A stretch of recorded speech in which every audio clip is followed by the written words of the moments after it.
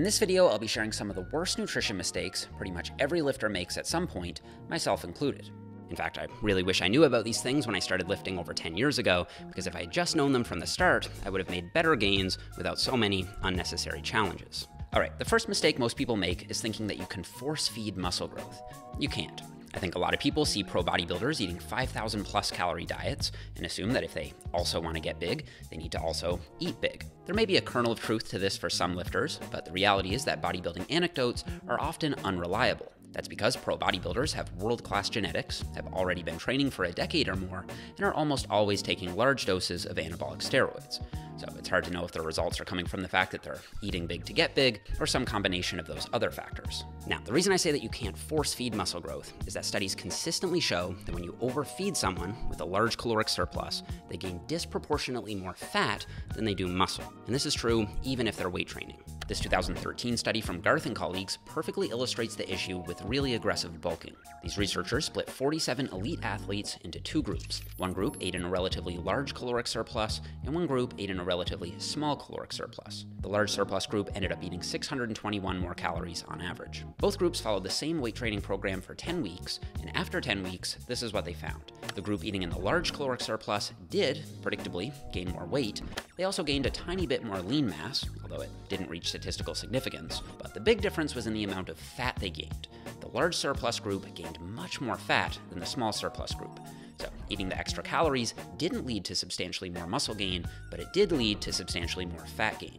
These same basic findings were corroborated by a later 2019 study, which has led experts in the field to describe nutrition as having a permissive role in muscle building. In other words, your diet permits muscle growth to occur, it doesn't cause muscle growth to occur.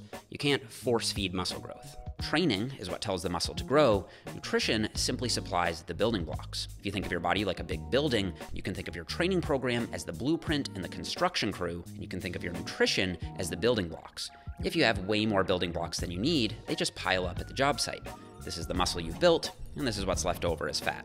So when looking to build muscle, most lifters should be eating somewhere in this range, with this line here in the middle being your maintenance calories, the number of calories you need to maintain your weight. If you want to gain muscle faster and are more comfortable with some fat gain, you can put yourself in a 10 to 20% surplus. If you'd like to do a leaner bulk, a smaller 5 to 10% surplus would be better, and if you're trying to prioritize fat loss while still building muscle, a slight caloric deficit in this zone would be best. Now, to be clear, I'm not saying that aggressive bulks are necessarily a bad thing. So-called dreamer bulks have become something of a rite of passage in the lifting world. And despite what the short-term Garth study found, in my coaching experience, I have found that more aggressive bulks do tend to lead to more strength gain over the long term. Aggressive bulking will also help you take up more total space, a la bear mode, but they can also make your life more difficult the next time you want to cut down, and in my coaching experience, just end up not being worth it for most people. Now, I'm planning on doing a full video about sustainable bulking, similar to the one that I recently did on sustainable fat loss, so I'll save the rest of my bulking suggestions for that video. Okay, the second mistake most people make is not realizing that most supplements are overrated. Now, there are a few supplements that actually do work. Creatine, caffeine, and protein powder are at the top of my short list when it comes to building muscle. However, even with these three most science-based supplements, I think a lot of people, including people in the science-based lifting community, still overestimate how much muscle people will actually gain from taking them. For example, creatine is one of the most highly researched and most efficacious supplements on the market. This is true, and we hear it so much that I think it leads a lot of new lifters to think they're going to notice a massive steroid-like boost from it. In reality, most studies show that taking creatine should result in a roughly 2 to 3 pound increase in lean mass. For example, this 8-week training study found that a group taking creatine gained 1.1 kilograms, or 2.2 pounds, more lean mass than a group taking placebo. Similarly, this systematic review, which pulled together 22 studies on older subjects, found that creatine increased lean mass by 1.4 kilos, or just about 3 pounds, more than placebo. And those studies ranged from 7 weeks to a full year in length. Again, it isn't that creatine doesn't work, it clearly does, and 2 to 3 pounds of lean mass is still significant. It's a solid increase, and given the relatively cheap price point of simple creatine monohydrate, it's definitely worth taking, in my opinion. However, compared to a bodybuilding steroid cycle, which can add upwards of 10 to 20 pounds of lean mass in just a month or two, it's also worth tempering your expectations. Caffeine is another supplement that I personally use and that has a lot of scientific research supporting its efficacy for strength, power, and muscular endurance. Caffeine can definitely give you a mental boost before training, and anecdotally, I do find it leads to better workouts. However, the research as a whole isn't particularly exciting when it comes to muscle growth specifically. Again, it isn't that caffeine doesn't work, it does. It's just important to temper your expectations. If pre-workout caffeine is the only thing that's able to get you up off the couch and through the gym doors, then it could be having a huge behavioral impact on your gains. But if you're going to be training anyway, the muscle gains you'll see specifically as a result of caffeine supplementation is nothing astronomical. Lastly, protein powder is a supplement I often recommend that has a large amount of scientific literature supporting its use for muscle growth. Protein powders are very convenient and can make hitting your daily protein targets easier. However, if you're able to hit your daily protein target with high protein foods alone, adding extra protein powder won't provide any extra gains. So, as I see it, protein powder simply provides a very convenient option for getting in some high quality protein, but it's not magic. It's just another food option. And again, I personally take all 3 of these supplements, and I'd recommend them to any serious lifter who can budget them. But as you go further and further down the list, the supplements get less and less promising. The third mistake most people make is thinking you need a super high protein diet to build muscle. You don't. This is actually something I've updated my stance on over the last few years. I used to recommend protein intakes a bit higher than I do now, but I've updated that based on new research. A lot of people seem to think that if you just load up on protein, your body will have to build more muscle. After all, muscle is made up of protein, so the more protein you eat, the more muscle you'll build. It makes intuitive sense, but in reality, research shows that the effect of protein on muscle growth is magnitudes smaller than the effect of training. Eating protein gives these short-lived blips in muscle protein synthesis, while training causes this long and prolonged elevation, the elevation that's ultimately driving new growth. Now, according to the latest research, the optimal protein target for building muscle in a caloric surplus is 0.7 to 1 gram of protein per pound of body weight, or 1.6 to 2.2 grams per kilo. Practically speaking, I put most people in the middle, and going above that range won't cause more gains. If you're in a caloric deficit for fat loss, shifting protein slightly higher to 0.8 to 1.2 grams per pound is smart to prevent muscle loss, or even allow muscle gain in some instances. Personally, I'm still cutting at the moment, and I eat 150 grams of protein per day at 165 pounds body weight. So that's about 0.9 grams of protein per pound of body weight for me. I just say this to show that even sitting toward the lower end of these ranges is still perfectly fine, and I usually only suggest going to the upper end if someone is really shredded and at a particularly high risk of muscle loss. Of course, it's also important to realize that even if you eat below these ideal ranges, you can still build muscle, it just may not happen as quickly. A recent systematic review from Morton and colleagues found that people tend to build more and more muscle as they increase protein, but only up to 0.7 grams per pound. That's where the trend hits a breakpoint. Going up from there doesn't seem to do much of anything extra. But that doesn't mean no gains occur if you go below 0.7 grams per pound. They do. If you were to eat just 0.5 grams per pound, you'd still build muscle, just not as quickly. So if you can't afford a high protein diet, or you don't want to eat a high protein diet, you can still build muscle. It'll just take a bit longer.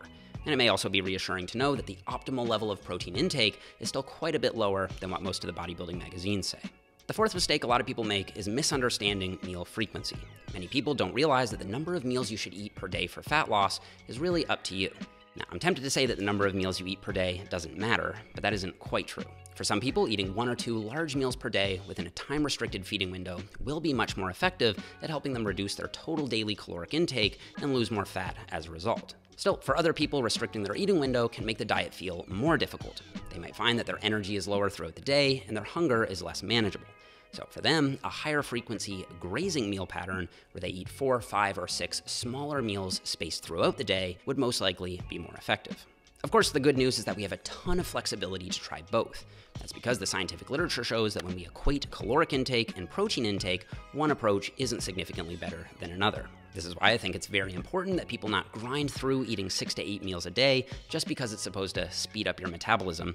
It doesn't, and why it's also important that people not struggle sticking to intermittent fasting just because it's supposed to be better at burning belly fat. It isn't. You just need to find a meal pattern that'll help you follow through on the diet better.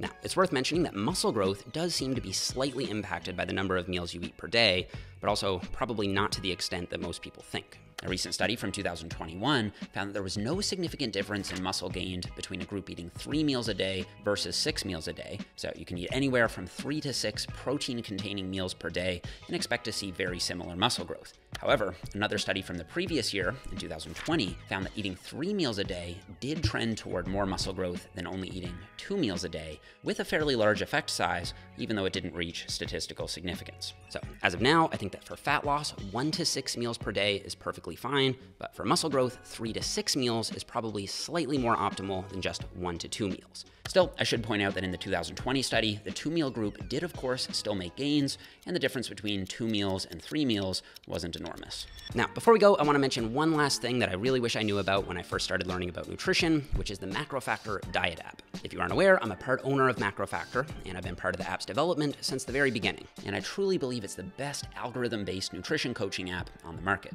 Like I said in the video, effective bodybuilding nutrition isn't about force-feeding calories, finding a magic supplement, eating as much protein as possible, or keeping to a perfect meal schedule. Instead, the 2 most important things you can do are consistently hit a caloric target that's appropriate for your goal and eat enough protein to support muscle mass. However, because everyone's diet needs are different and they can change over time depending on changes to your metabolism, your training habits, and your body composition, you need to continually update your calories and macronutrients. MacroFactor will take care of all this for you based on your individual body's response to the plan. MacroFactor's weight trend tool and regular weekly check-ins will provide feedback and adjustments to help ensure that your weight is moving in the right direction. A lot of cuts end up turning into crash diets because it can be hard to know when and how much to adjust your calories, and a lot of bulks turn into dirty bulks because it can be hard to tell if you're gaining muscle fast enough. Again, MacroFactor will take care of all that for you with its science-based algorithms. So if this sounds like something you'd like to try out for yourself, you can get a free 2-week trial of MacroFactor at the first link in the description box below.